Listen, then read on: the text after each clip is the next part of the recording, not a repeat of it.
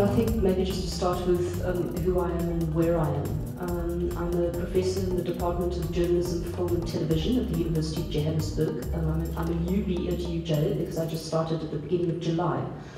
And before that, I was at Rhodes University, and before that, I worked for many years for a non-governmental organisation called the Freedom of Expression Institute. And I think it's the experiences that I had, particularly in that organisation, that inspired this particular book.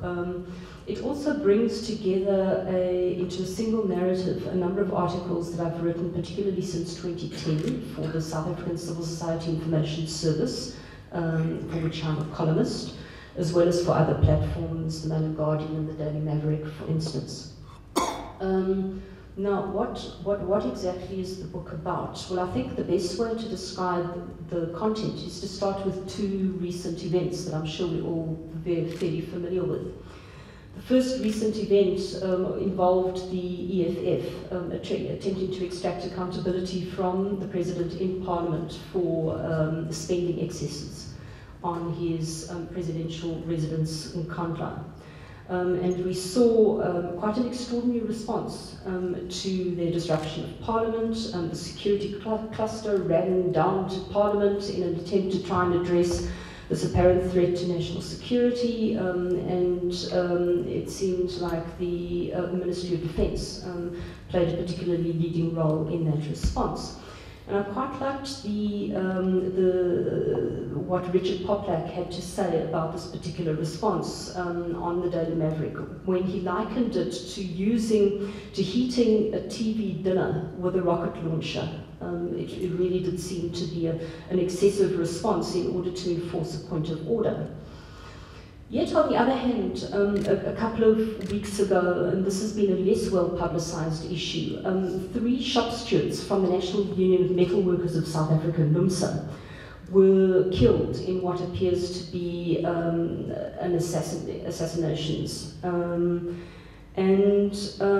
This isn't the first time that these kinds of political killings have taken place recently in South Africa. We've seen since 2009 a number of assassinations of whistleblowers in various parts of the country, starting with Mpumalanga, spreading to the northwest with the killing of Mos Pakwe, and then moving to KwaZulu-Natal, to the point where it seems like KwaZulu-Natal has practically become the assassination capital of the country. Now, the question that arises out of all of this is, why is it that the security cluster moved with such incredible speed in order to protect the President from criticism under the guise of protecting the integrity of Parliament, yet on the other hand has moved with glacial slowness, if it's moved at all, on the question of these political assassinations? If you actually do an analysis of the national intelligence priorities, which are secret, but if you look at the public pronouncements around the national intelligence priorities and strategies of government, nowhere do these killings appear as a possible threat to national security. And I think what we can discern from all of this is that it appears like while there are elements of strong democratic control of the security cluster, there seems to be a drift towards the security cluster becoming a Praetorian guard for the political elite. And what this book examines is how and why that particular process is happening. But what I also try and do in the book is often there's a tendency for the doings and the misdoings of the security cluster to be told on a top-down basis. So in other words, to look at the policy and legislative framework, or to look at how the security clusters responded to the Kandla controversy, or the doings or misdoings of Richard Mdluli, for instance, in crime intelligence. I think that there's been very little effort to systematically document the workings of the security cluster from a ground-up perspective. In other words, from the experiences of political activists who are all too often change agents in many different communities. And I think in an attempt to try and systematically document the workings of the security cluster through the eyes of political activists in different parts of the country, it starts to become apparent that elements of what one could call a national security state have been under construction for some time now. To this extent, I actually take issue with an argument that Moni Makanya has made recently, which is that the security cluster, elements of the security cluster are going bad because it's being used in order to shield the president from criticism and to keep him in power. It's not that simple. In fact, you can see elements of the securitization and militarization of the state reaching back to the late 90s, early 2000s, which is the time when neoliberal policies started to be not just introduced, but certainly intensified in South Africa. And again, what this tells us is that the architecture of a more authoritarian state is now quite extensive and has been rolled out for some time now. But what I also try and do as well in the book is to look at the international dimensions of all of this. There's a tendency towards South African exceptionalism when it comes to telling the story of the security cluster. And in fact, when you look at these developments in an international context, particularly since 9/11, and more particularly since the rise of the global recession, you start to realize that the kind of modalities of more authoritarian forms of social control have been rolled out in many other parts of the world, and in fact many of the techniques of more repressive forms of social control have been imported, sometimes wholesale, into elements of the South African security cluster. Militarized policing is an example of that, intelligence-led policing. You can trace the international pedigree of the kind of surveillance policies and practices in South Africa back to surveillance policies and practices in particularly the US and to a lesser extent the UK. But what's also interesting when you examine the phenomenon of securitization and militarization in South Africa, you start to realize that a number of worst practices have been globalized and have been domesticated in South Africa, but many of the best practices have not been globalized to a great extent. And it becomes particularly apparent in relation to the communication surveillance regime that we've got in South Africa, which I examine, where an architecture of surveillance has been established without the concomitant protections for basic human rights, particularly the right to privacy. So the book is divided into 4 sections. The first section attempts to do a more dispassionate audit of the democratic content, but also the authoritarian content of the security cluster and how that's been shifting over time. And there I focus particularly on the state of the military, the intelligence services, and the police. The second section looks at the right to protest, the state of the right to protest, what's happening with the right to protest in different parts of the country, and what this tells us about the quality of democracy in South Africa. And then the third section includes an analysis of press performance in relation to telling the story of the security cluster. And it incorporates a case study that I've done of the early press reporting of the Marikana massacre, which also within that incorporates a case study of the Mail and Guardian and how the Mail and Guardian newsroom responded to the massacre in the very early days. And it asks the question, do we have the kind of journalism that we need in order to deal with growing problems that we're seeing in the relationship of the security cluster to society? And then the third section deals with the securitization and militarization of electronic communications and the internet. And it looks at how the growing phenomenon internationally, and particularly in the US, towards turning a new issue like possible threats to information security online into a national security concern.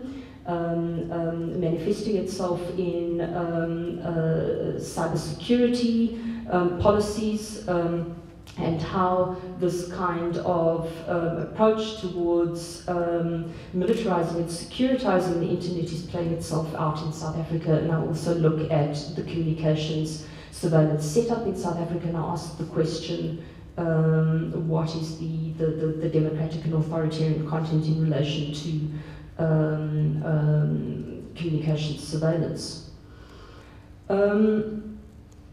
And I think perhaps just looking at how securitization happens, there's an almost predictable cycle that South Africa appears to be falling into, which has been summarized quite nicely by someone who I quote, a UK academic called Mark Neocleus. And he says, whatever example we use, the pattern is the same. An emergency occurs in which security is threatened. Existing emergency powers are exercised and new ones put into place. These are then gradually stretched beyond their original scope. The stretching is gradually justified and legitimized until the police and security forces are exercising the powers way beyond their original context, to the extent that they become part of the everyday functioning of the rule of law. The emergency becomes permanent, the exceptional becomes the rule, and the sun fails to set on the sunset clauses. And I think we can see this kind of process of securitization taking place, particularly in relation to struggles against social inequality in the country, because I think a lot of the kind of securitization and militarization measures are being directed towards stabilizing social relations. We know that South Africa doesn't face any major threat to its national security, yet in spite of that, a number of the post-9/11 extraordinary security measures have been domesticated, I would say, to increasingly fight the enemy within. So I think just also reflecting on where this all seems to be going, I think what is very clear from an analysis of the where the security cluster is at the moment, at this moment in our history, is that the basic democratic framework that governs the security cluster is still intact. So, we mustn't fall victim to overstatement about the problems that we've been experiencing. And also the constitutional framework is likely to check the worst excesses of the security cluster. But also, I think there's a number of processes unfolding in society that are driving the problems that we're seeing. So I think the Zuma administration is caught in a number of contradictions, some of which are of its making, and some of which aren't. I think, for instance, the recession has limited the scope for progressive maneuverability by the Zuma administration. But I think also the policy choices in favour of a more externally orientated economy has also made South Africa vulnerable to economic shocks. We can see that the ANC is gradually losing electoral support. It's slow, but it does seem to be happening. And given that BEE policies largely seem to have failed to redistribute wealth from white hands to black hands, the state has become increasingly important as a key site of accumulation. So if elements of the political elite lose access to the state, they risk losing everything. But we can see this starting to happen incrementally, particularly at local government level. And I think these failures suggest that repression is likely to become a more enduring feature of the political landscape. But I think also, given the mounting costs of repression, I don't think that the state can afford to turn its guns on its own people in the way that we've seen in Marikana. And because of that, I think that Marikana is not likely to be repeated. But I think what's likely to happen is that repression is likely to be driven underground, which implies two things. Firstly, we're likely to see that the intelligence services may become much more politically contested than they are at the moment, because the benefit of using an intelligence-driven approach towards containing social conflict is that it's less visible, given the high levels of secrecy around the intelligence services. I think the second thing that we may start seeing as well is what I'd refer to as a professionalization and industrialization of hit squads, an informalization of repression. And particularly given the weakness of the National Prosecuting Authority in actually dealing with isolated problems that have happened in different parts of the country, this may increase. But I think on the upside, I think there's unprecedented levels of political diversity happening in the country. There's a reconfiguration of the political landscape, and the political space is to an extent wide open. And I think no matter how difficult the current period may feel, the post-Marikana period, I actually think that the current period is pregnant with great promise.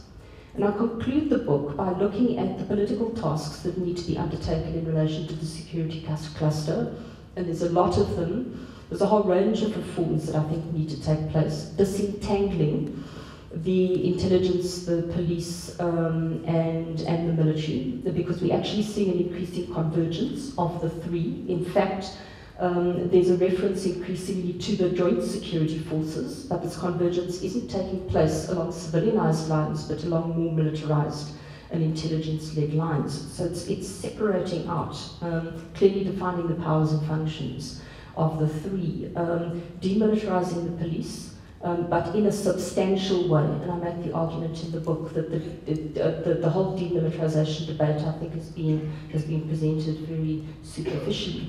But I think an additional task as well that presents itself, particularly in those communities that are experiencing the sharp end of the security cluster spear, is a return to many of the self-defense practices that we saw years ago under apartheid. And this doesn't necessarily have to involve taking up arms, but it can involve practices that many communities are actually engaged in at the moment. So arming themselves with information about how to defend their right to protest, for instance. That's happened in many parts of the country, and it's been hugely successful, actually. But I think that self-defense practices, and not just simply relying on a state-centric approach towards security, is becoming an increasingly important response.